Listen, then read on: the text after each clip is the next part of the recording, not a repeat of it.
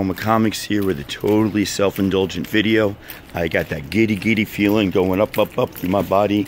I'm like a freaking child here, about to meet Chris Claremont, see G. Willow Wilson, get some Miss Marvel signed. Did I mention Chris Claremont?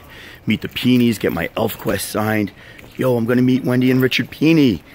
Like, that's the one comic I didn't sell. I still have all my original ElfQuests, so they're in crappy condition, but I'm gonna meet him, get it signed. Adi Granov, Josh Williamson, Matt Williamsburg. Dude, I am so freaking pumped. I also lost my voice at a Super Chunk show the other night, but hey, whatever, man. It's all good. It's all good. Oh, check it out, man. They're as happy as I am. Yeah.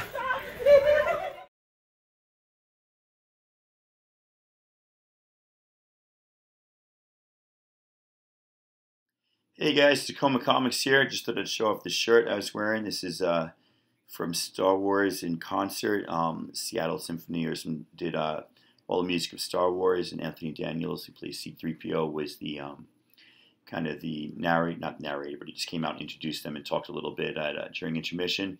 That was a really cool show. So about 6-7 years ago, Key Arena in Seattle. But I just thought this is a cool shirt. Wanted to show it off. Darth Vader made out of musical instruments. Alright, this is part 2 of my Emerald City Comicon videos. Just going to go through my haul, and some of these are already mixed up. Mr. Miracle #1, I guess this is volume 2. It was half off from Cloud9 Comics, so this was $3, which I thought was pretty cool. One of those massive places that has like the most new stuff was selling this for $2.50. I'm like, cool, because it's not on my pull list yet. I meant to order it from Image. I was going to try to order a few comics from companies just to cut down on price. $2.50 for Motor Girl. This one, again, was like only $3. I love that cover. I wasn't going to get it. I'm probably not going to continue reading it. You know, what can they do that I don't already know with Hit Girl and Kick Ass? But there you go. I don't think I had this variant. Eric Canetti did this, and he is at Emerald City Comicon, so I wanted him to sign this. I got to double check. I think I might have bought something I already had. I'm not even sure at this point. This one I will bring back and get Rosenberg to sign tomorrow. This one was $5, and so I was super excited for that because that's going for quite a bit more. It'd be nice to have the Virgin variant for that too. Got me a little Captain Marvel action there, #1 for $2.50. That's really cool. This one I thought was a steal. X-Men 131, $8. So that one it's in good condition. You know, it's like 8.0. It's not new mint. It's very fine. I was pretty happy with that. I showed you earlier that I had a crappy copy of this, all crinkly on the back, so I got myself a replacement. Only problem with that is that Claremont's not going to be there Sunday, so I don't have this one signed. So I'm probably going to keep the one that's signed and keep this one because whatever. The Substitutes. Why did I buy this? Because I'm trying to support people that are lesser known that I don't know. I've never heard of Misha or Misha, I guess Misha Haynes. She seemed really nice. She was sitting there in one of those booths that wasn't getting a lot of traffic. She had this book called The Substitutes. So I said, hey, what's The Substitutes? And she told me it's these 3 slackers here accidentally get the weapons and the powers of these 3 superheroes here.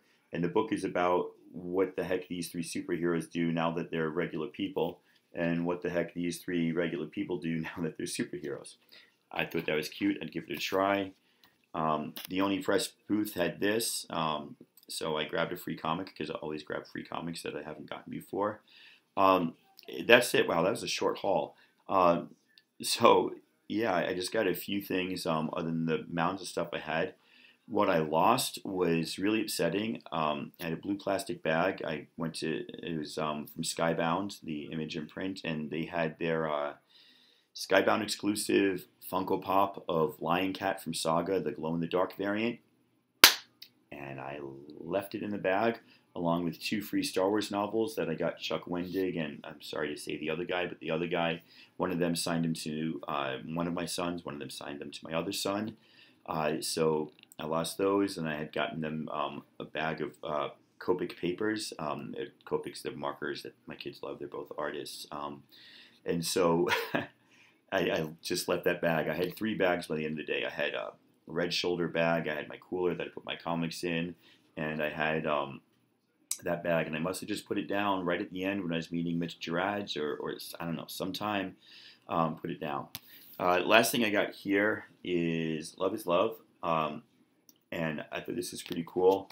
I don't know if I can find any of them quickly. There we go. There's Jim Zub, signed down the bottom there.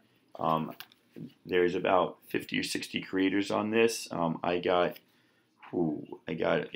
about 20 of them on this now. James Tinian, Marguerite Bennett, Matt Rosenberg, a whole bunch of people. Mirka Adolfo, whom I didn't realize this, but she did the, sorry, I'll show that to you.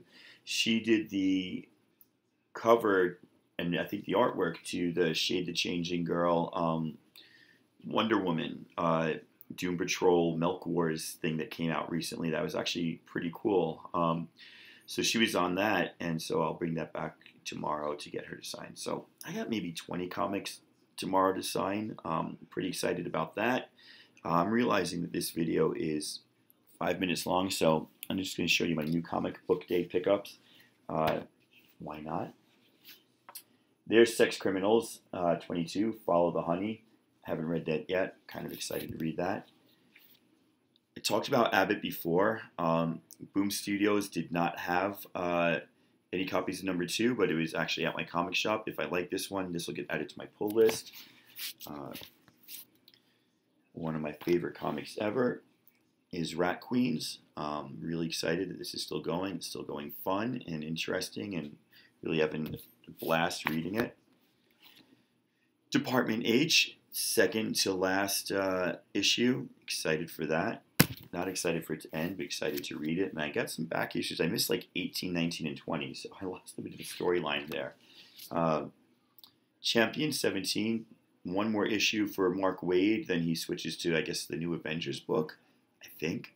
And then Jim Zub takes over. So I'm actually going to see if I can find a blank sketch cover for Champions 1 and have him sketch that for me and pick it up at the end of the day tomorrow if he doesn't charge too much. This finally came out after gosh knows how long, probably about 4 or 5 months. But I'm excited to read this, really excited. And then finally, Lumberjanes 47, super stoked. Issue 50 is coming up. That's a comic that we didn't think was going to make 50 because a comic about girls at summer camp doesn't really fit the boxes for popular comics, but good for them. They went for it. They kept the storyline and the characters consistent. They've expanded it, so there's mermaids and Sasquatches and boys' cabin and transgender characters and older characters who used to run the camp. I mean, they all keep coming in. Gods and goddesses, everybody's coming in Lumberjanes. I just love it because I used to be a camp counselor for many years, worked as a director of like the outdoor program, rock climbing and backpacking at a Boy Scout camp for about 10 years. So that whole camp feel really does it for me. So yeah, that was a much shorter video than I thought. I've tried to balance it out. This is coming in at 8 minutes. The other one was like 15. I got one more to do today. So just doing a lot of videos today. That's cool. Going to be my haul from Half Price Books today. And that's actually a pretty cool one. And then tomorrow I'll film footage and take pictures of whatever I get at Emerald City. And do one more tomorrow night. So like, subscribe if you haven't subscribed. Like I said, I'm up to 92. I'd love to hit that 100 mark. Some of these books I'm showing might end up as prizes for contests. It seems to be the thing to do, and certainly not one to buck trends when the trends are cool enough. So I'm going to go do that. All right? Take care, guys. Tacoma Comics saying see you later.